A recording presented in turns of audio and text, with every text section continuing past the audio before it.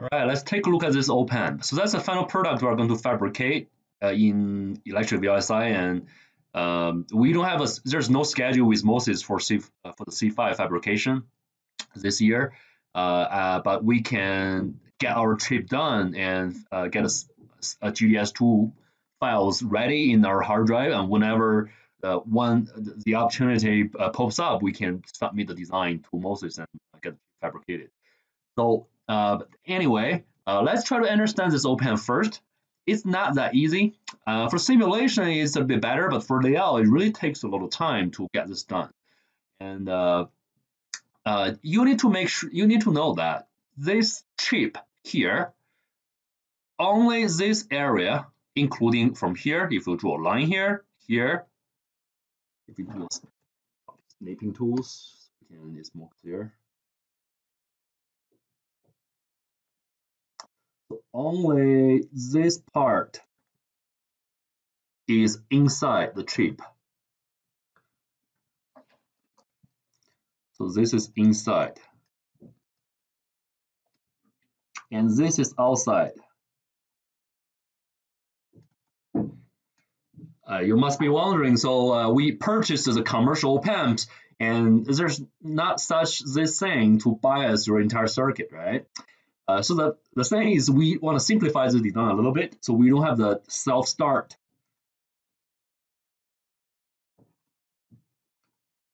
biasing circuit. We don't have it, so that's why we have to bias it off the chip. So this is a resistor we are going to add to a pin of the chip, trying to bias your current mirror over here for the differential pair. Okay, so this is something you need to understand.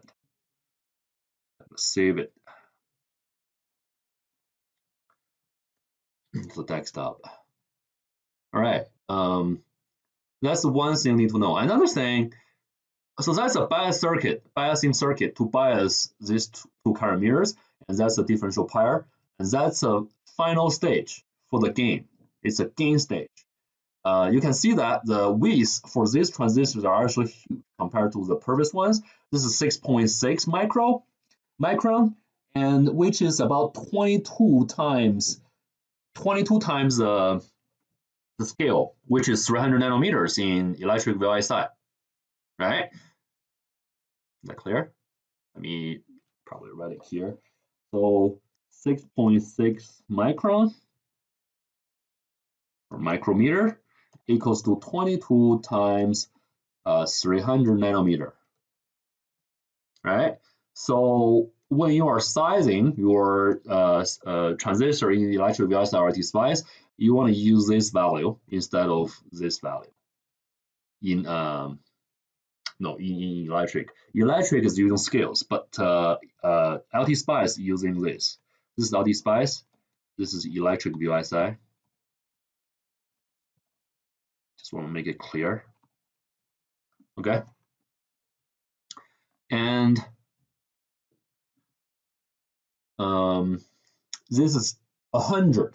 So this is 22. This is 220. This is 100. All right.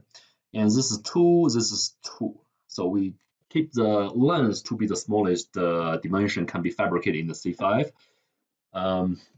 So we have a faster circuit. It's not taking too much space on the chip. So that's one thing you know. That's a gain stage.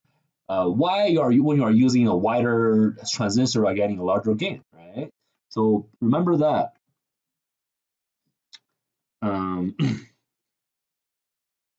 A wider device. So that's the first thing you need to know. And second thing, a wider device means a larger current, right? A larger current means a larger GM. A larger GM means what? Because GM VGS equals to the current. Okay, if you have a larger GM, VGS is a signal, right? You cannot change it, so we get a larger ID. A larger ID is an AC ID. A larger ID times whatever the gain is of the op-amp you are getting a larger VL. So this is being used to increase the gain of the op-amp. So what gain, right? Open loop gain or closed loop gain? So when V out is larger, your open loop gain is larger. Right? So that's original gain of the op-amp. That's one of the parameters of the op-amp. So the reason it's open loop gain is because you don't even have a closed loop yet. And we're going to do a simulation regarding that later. You haven't used this, you haven't configured your op-amp into a closed loop configuration in order to amplify a signal in a small range. But now we hope our open loop gain to be as larger as possible, as larger as possible. Why? Because if you get a larger open loop gain, when you are doing a negative feedback, remember that? When you are doing a negative feedback, you can guarantee that VP, VM, they are equal.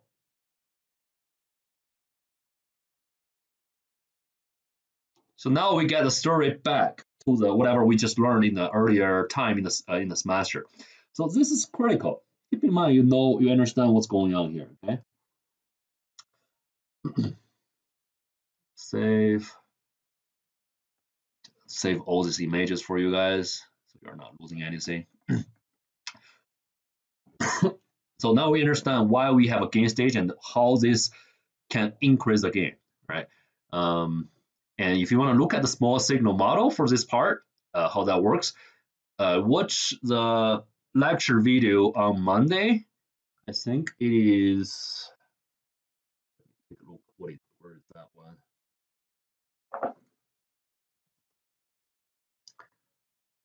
I think it is in here. Yeah, this one, differential amplifiers, April the 13th. Okay, watch this video and look at the notes so understand how do you derive the AC gain for that gain stage. So this is the original output from the differential pair. Okay, and that one doesn't have a super high gain, so we want to amplify the signal further by this gain stage. So we're getting a larger gain. So this is the final output of the op-amp. If we draw this, okay, and you should know that this is VM, this is VP, this is V out. And if you draw a symbol out of it, and we are not doing that, but if you are doing that, so that's V out, that's VM, that's VP, right? Is that clear? So that's a VDD, of course, and that's the ground. So these are the ground. I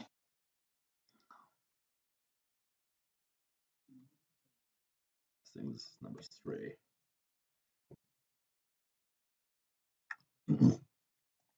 So the biasing voltages, I think we covered that in the current meter lecture series.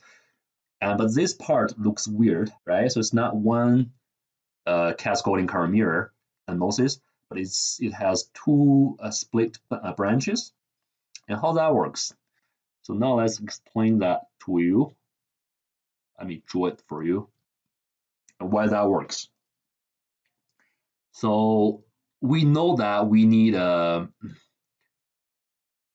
current meter load to convert the AC current into AC voltage into AC voltage. And these are the 2 inputs of the op-amp. And here's a differential pair. Here's VDD, and you need this one. And originally, the earliest version is we use a current source as a tail current.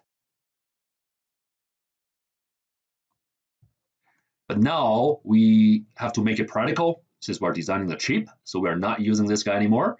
Instead, we're using a cascading current meter, right? It has to be this. And you want to bias it using your biasing circuit. We just write the name here. And by designing a different width for each NMOS, you can get a different current being mirrored. You can scale the current being mirrored into this current source, right? So for example, we need this, okay? And the same way, you don't have to do it in this way, and you can do it in another way. So alternatively, in the schematic, you can make two branches, and with the one time of the width over here, and short the gate and drain together, and you are literally making the same circuit. You are making a 2 times of the same width at from the one time width transistor. And so this one is actually equivalent to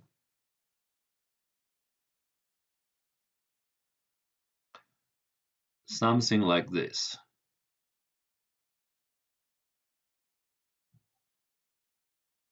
All right, no difference. So for all of them, they are just one time W over L. It's the same effect. Okay, it doesn't matter how you do it, but this just looks more symmetric. That's why people sometimes, they are used to do this, but actually it doesn't matter at all. And this is VM, this is VP, and you must be wondering why. How do you know that, right? So why this is an inverting terminal? Why this is a non-inverting terminal? And why this is V out, right? So the reason for that is the V out has a 180-degree phase shift compared to this guy, because they are opposite to each other. So that's why this is VM. And this VP and VL, they are in the same phase. So that's why it is they are in the same phase. So this is VP, not VM. And why is that? Because if you draw the small signal model here, right? So that's ROP, that's RON. You can see that the ID, when you increase your VP, for example, this is the AC signal, small VGS. When you increase the VGS, you get a larger current, which is ID over here. So that current flows through this resistor, is going to generate a larger VL. So that's why VL, VP, they are in the same phase. All right, what about here? VM, when you have a little VGS here, right? When this VGS increase, you get a larger ID flow through this transistor from top to bottom, right? Like this. That's the ID. And this ID is going to be mirrored to here. So it's going to flow like this. It's the same ID. Okay? So it's going to flow in that way. But you can see that since this is the AC ground, if you draw the model over here, so this ID flows from the top to the bottom, and it's going to give you, because it starts from the ground, and it's going to give you a negative VL. So that's why they are, so this VM has, and VL, they are not the same phase. So VM, VL, different phase.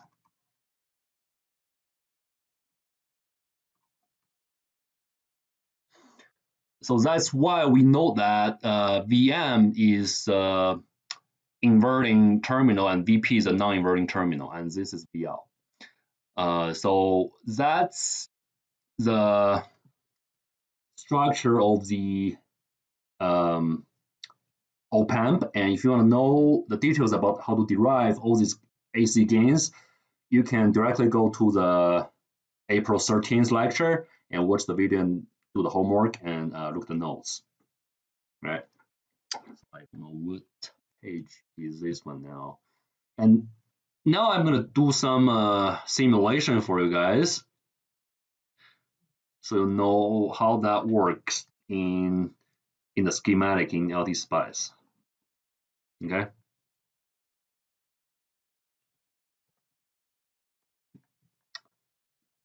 So that's a schematic, and we have set up all these parameters.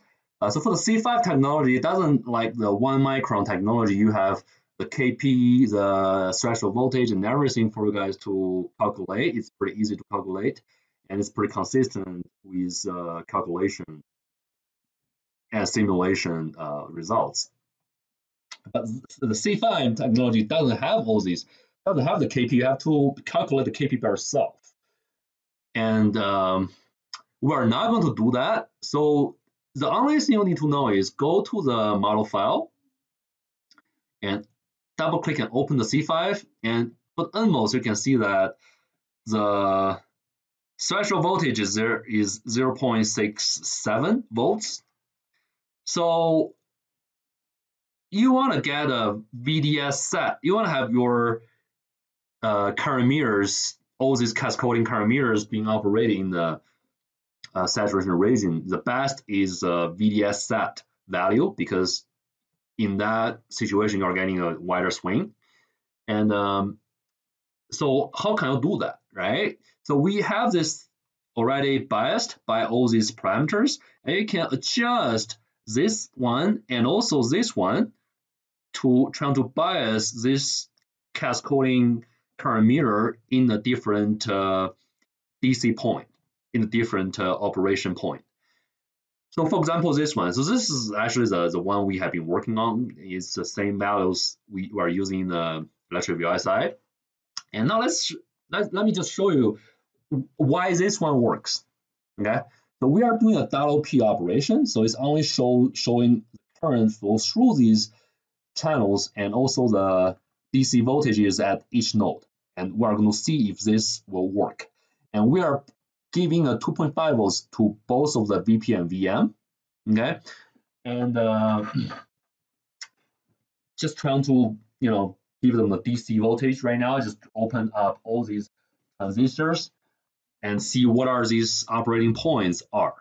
So if I run it, and you are going to see this table, just close it since we don't want to see all these numbers. Just want to use the mouse to point to the nodes we are interested in, want to look at. So the first thing you want to check is the current, right? So you want to show this little hand over here to point to the drain. And when you are pointing to there, you can see that at the bottom of the page, I cannot move the mouse over to there, but you should be able to see that it's at the bottom of the page. It is 19.19 something microamps.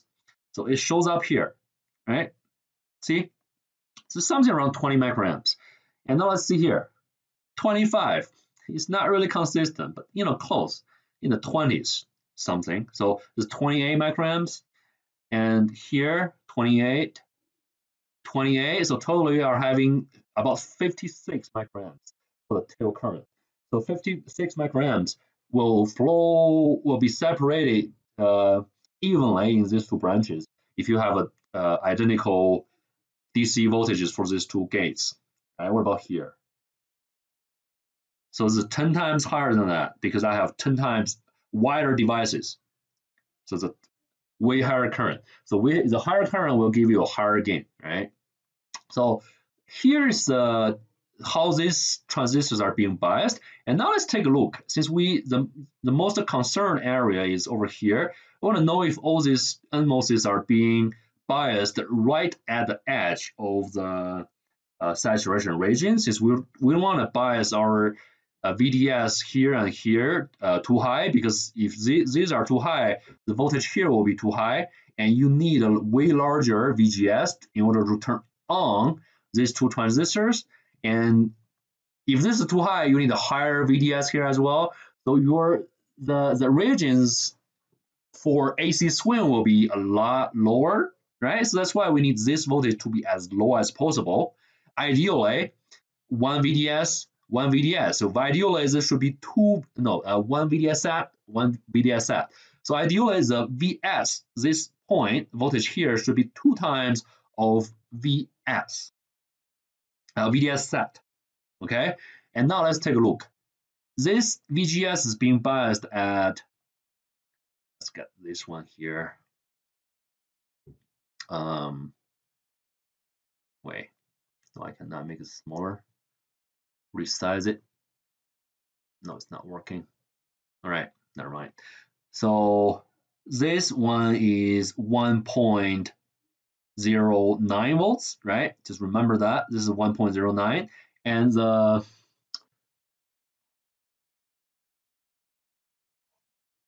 yeah, I think I can do this. So here is 1.09, and this one is the same, right? 1.09, and VTH equals to what? 0.67 volts, right? Remember, we just opened up the model file. You can find this value in there. So this minus this is something around 0. So VDS set equals to 0.3342 volts. So that's VDS set, right? So we hope the voltage here will be a slightly larger than this or equal to this, so we can have the smallest VDS to make this transistor operate in the saturation region. And now let's take a look. So this is 700 something millivolts. It's 0.74 volts. So here right now is 0.74 volts. So it's a little bit further into the saturation region, not exactly right at the edge, which is fine. So this will probably give you a larger gain. It's not exactly the same, but it's not far away from that, right? And now let's take a look at this one, see what's going to happen over there. And because this VGS is 2 volts, no, VG here is 2 volts. So here's 2 volts. So VGS here will be 1.26 volts VGS. What about the voltage here? Now let's take a look. At the bottom, it's 1.22 volts. So here is 1.22 volts. So what's the VDS over here? It's something around 0.48, right? So that's a VDS set. What about here? This one minus the threshold voltage, the VDS set is 0.59, 0.59, right? And this is 0.48. So this is not really being operated in the saturation, but it's super close, right? So you can see that for this transistor, it's being operated somewhere here, probably, okay? It's close. So we consider this is fine as well, right? Because finally you can see that the performance is probably is not affecting the performance of the gain over here at the output. So it's close. Definitely it's not in the threshold. It's close, right? Close to the threshold and saturation. So we consider this as a saturation as well. So now you know that it's kind of working. Okay. If you change this one, like what we have been using in our in the lectures, which is we are trying to use a 10 to 10. So this is actually, is this 10? Yeah, this is 10 to 300 nanometer. Yeah, it's 10 to 10. If you do a 10 to 10, or 10 to 10 scale, now let's see what's going to happen. So when you are having a shorter lens, so which means the resistance will be lower. When the resistance here is lower, you are going to have be like a voltage divider, right? Lower resistance will have a lower voltage here. So lower voltage will lower the gate voltage over here, will open this up slightly lower, and which may turn this transistor off. But let's take a look. So the voltage here becomes 1.65. So what did we have? not here, 1.65. So we used to have 2 volts, and now it is 1.65, and this is this. So it's something. So the VGS is something around 1.2 volts minus VTH is one. Wait, 1.65 minus this one will be 1.2 volts minus 0.67 volts is 0.59 volts, about 500, about 600 millivolts VDS set. So what about here? So this is actually larger than the VDS set, right? So 1.22 minus this is 700 millivolts, which is larger than that, than the previous one. And what about this guy? 400 millivolts, which is lower than VDS set. What is this? 1.11 minus 0.67, which is about 500 millivolts.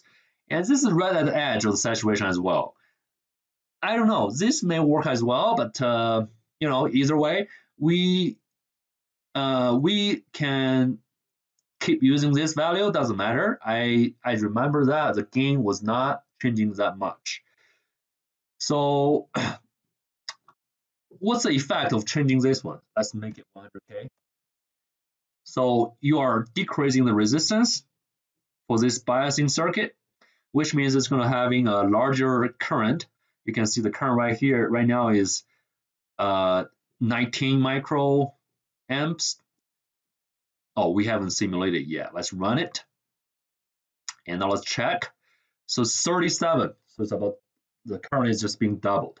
37 microamps, 46 microamps, 50 microamps, and 50, 50, 500. No, it's even more than that. And so let's check. If we change the current, what about the operating points for these ones? That's 500 something millivolts, 1.2. So this is right at the saturation region, 1.11. About 500 millivolts overdrive voltage, and 1.9 minus this, minus this one, this is about 1.4 volts minus VTH, which is about 800 millivolts, and this is 1.1 minus this. So this is in trial. So that's why if you have a larger current, actually is driving this one into a trial region, which is bad. So the way to save this guy is to increase the gate voltage over here by increasing the resistance. So now let's just double the resistance and run it. And I hope this will be better. So now let's see. 1.11, 800. So it's about 200 millivolts. Oh no, this is even more in saturation. So the current is just too high. We couldn't handle that. So let's come back to 200K and keep using this parameter. And this works fine. And run it.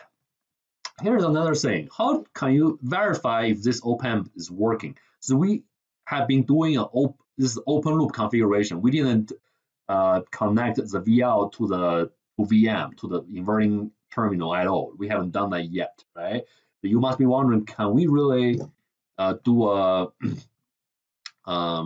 amplify a small signal, right? We're going to do this pretty soon. And now, before we move forward with that one, what I want to do is I want to let you know how to simulate the gain, the open loop gain for this configuration. So we won't do this .op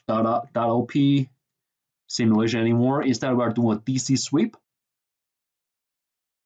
So remember that it's just something like a comparator, right? So when you are changing your V in, you are getting an output change as well. So the gain is being measured as the delta VT over delta V1. Okay, keep in mind, delta V out over delta V1.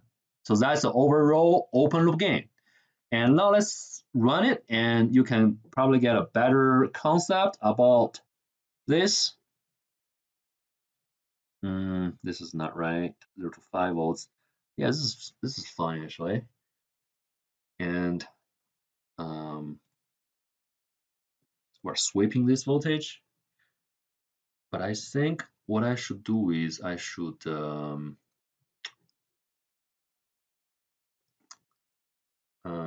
to 5 volts.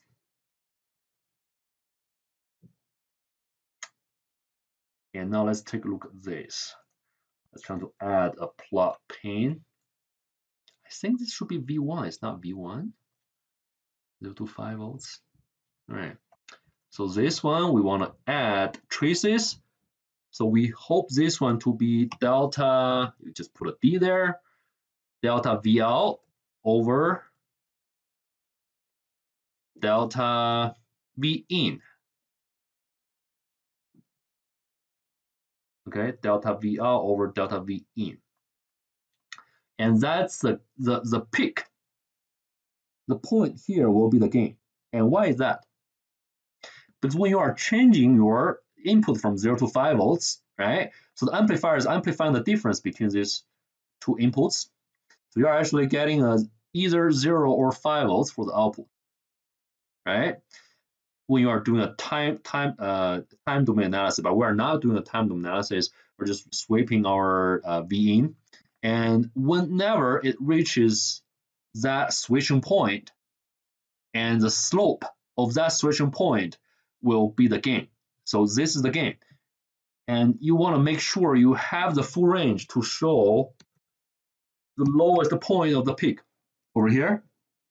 And another thing you need to know is, because there are so many points in here, if you do not have enough points, for example, if you do not make a high resolution, you won't be able to see the peak because it won't plot that tip point. For example, if I do this, you can see right now that gain is something around, I don't know, like if you zoom in here, right, and move it to the top, it's about 756 times amplification. But however, if you do not do that, if you use a lower resolution and run it, you can, I guarantee you the gain will be way lower. Not this. Just run it. Okay, and point to here, and you'll see it's going to be something around 400 because it's not able to plot all the points at the tip. It just skip that and start plotting another number somewhere else. So this is what you want to know. You want to make it like, at least what I used is like 4 or 5 numbers, zeros, to plot more points. You can see it's getting slower and slower because I'm having so many points to plot. And but finally it's going to arrive there, and we'll see.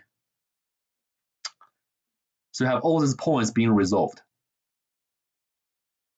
Right, but it doesn't have to be that accurate. Okay, you can find out it's the value is not changing anymore. Right, if you point to here, you can see that it's actually still 700 something. It won't be higher. It's already plotting the tip. Still 700 something. So as long as you are not losing any resolution, which is fine. Okay, so keep in mind, this is how that works. And I remember what I used in the tutorial is not 0 to 5, it's 0 to 10. So if it's 0 to 10,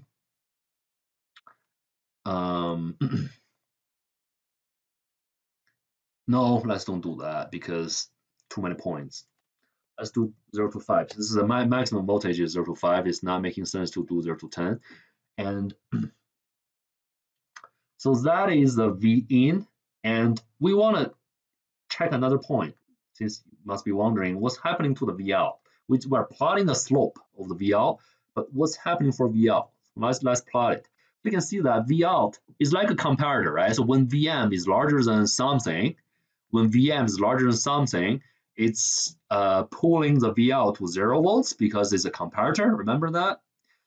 And it's not changing without any time. This takes some time to change it, right? So that here is the slope. Here is how that changes.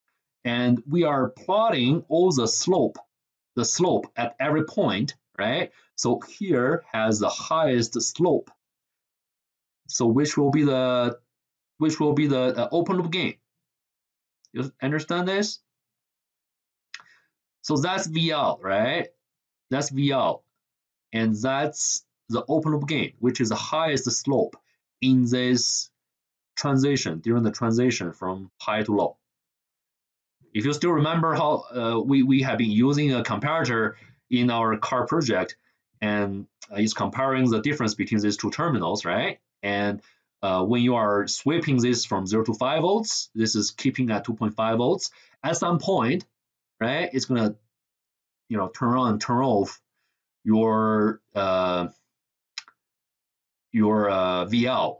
It's actually not only turn on, turn off. It has so many points. You just didn't see. You just couldn't see that. All right. So you zoom in, you can see the slope. But however, we don't care about that because it's so steep, and we can directly ignore that because the open loop gain is so high. Okay. So that's how I understand the gain of this one. And now let's run a different simulation and verify if we can really amplify a small signal out of it. So in that case, we need a time domain analysis. And I'm gonna comment out this one. And I will do this. And I will do this in order to plot all the points. Because if you don't do that, they are going to skip points and your curve looks weird. So we are doing a 10 milliseconds transient analysis, time domain analysis, and we need this one. So now let's do it. Okay, now let's just do a schematic and show you the circuit we want to do. I think I have saved this, right? So now let's start a new page. So what I'm going to do is I will do this very simple one. That's plus, that's minus, and negative feedback. And I will add a resistor here actually, and another resistor. And I have a DC voltage on both sides because this is not a, no. I need to lift signal here to 2.5 volts.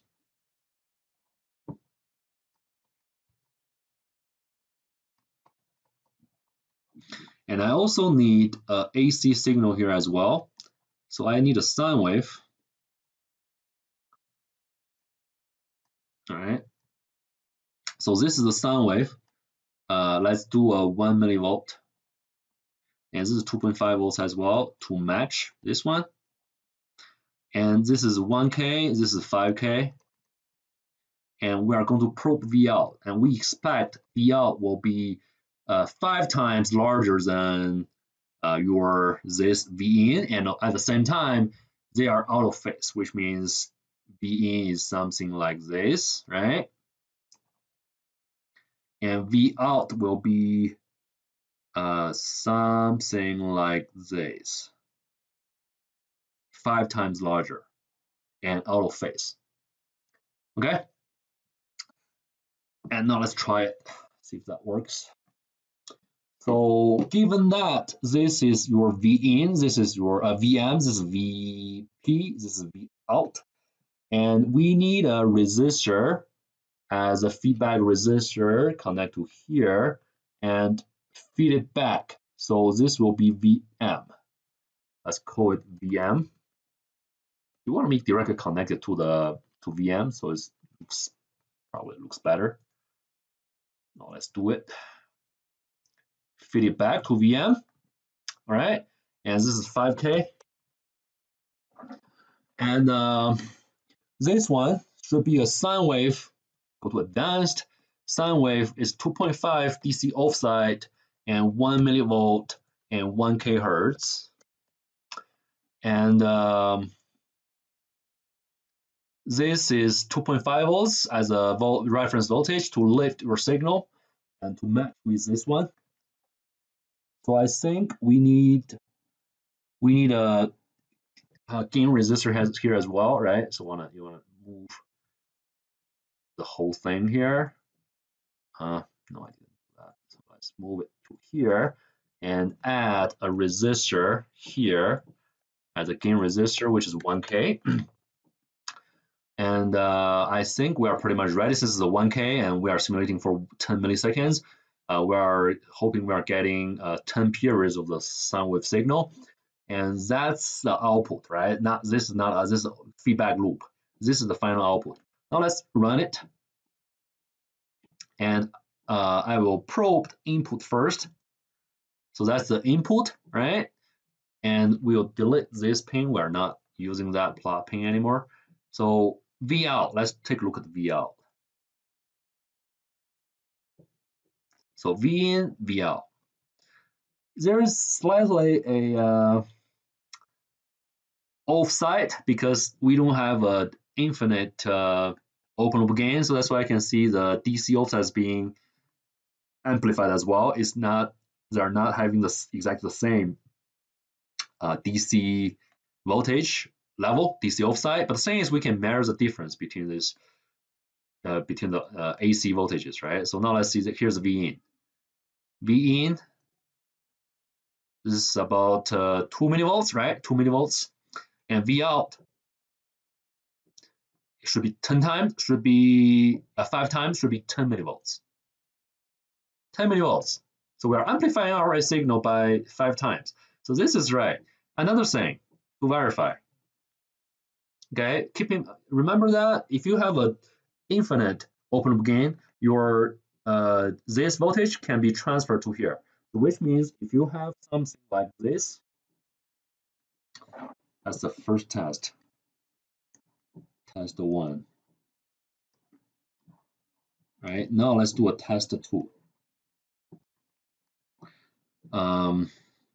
Very simple one.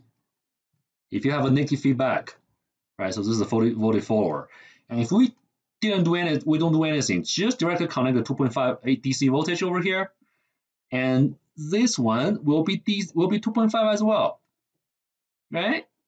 Remember that? Now let's verify it. See if that works.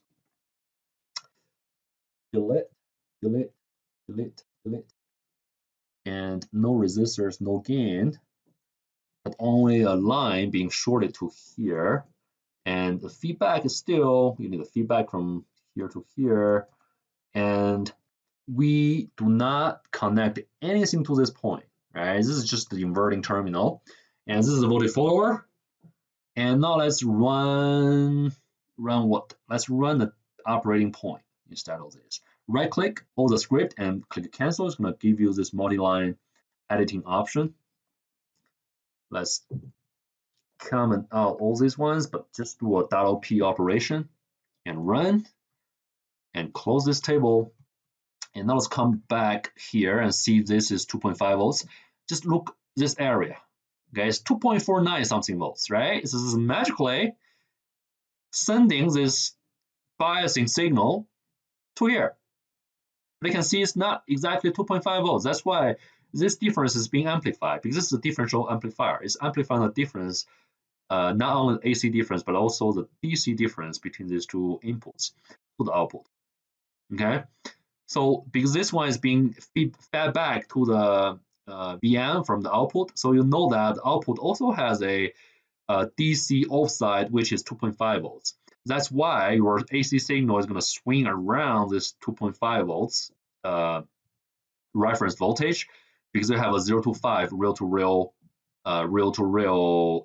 voltage range, and 2.5 is actually perfect. So you have a wide swing range. And you can think about now, everything makes sense, make perfect sense, because the DC voltage over here is 2.8 volts, and we are hoping it's biasing these two transistors at the same voltages as well. But the thing is, because this one is being fed back, so it's getting 2.5 volts over here as well. It used to be the same voltage as this drain here, because they are exactly the same symmetric voltage, symmetric current mirrors. So this one used to have the same VDS set, but the thing is, it's being moved from the VDS set to where? So for that gain state resistor, right? It used to be here before you apply 2.5 volts. It used to be here. It's being biased something around here. That's the purpose you adjust your cascading wide swing current meter, right? You want to bias it over here. After you add the 2.5 volts DC offset, and here's the VDD, right? And you are getting a whole range to swing your signal. That's why we would like to use this configuration. We want to bias our current meters, cascading current meters, by just one time VDS set, another time of VDS set to make this point to be as small as possible. Okay, so when you are swinging your signal around 2.5 volts, it is able to reach this point, this voltage, and still keeping your transistor being saturated, right? So it's not like swing over here is already child your transistor. It's not. You have a wide swing range. This is why you need all these preparations. In last week, we changed all these cascading configuration structures to make this work. Is that making sense? Hopefully it is. And if you have any questions, feel free to send me an email, and I'm going to create another tutorial just run you through all these layout steps. So because this is it's not easy, it takes time. All right, see you in the next video.